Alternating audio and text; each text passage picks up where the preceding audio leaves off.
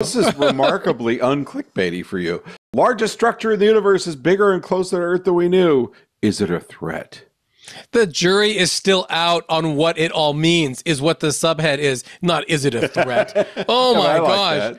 Well, this might be helpful. This one is from my colleague Rob Lee over at space.com. And I thought this was really fun because this was actually one of our most successful science stories of the week.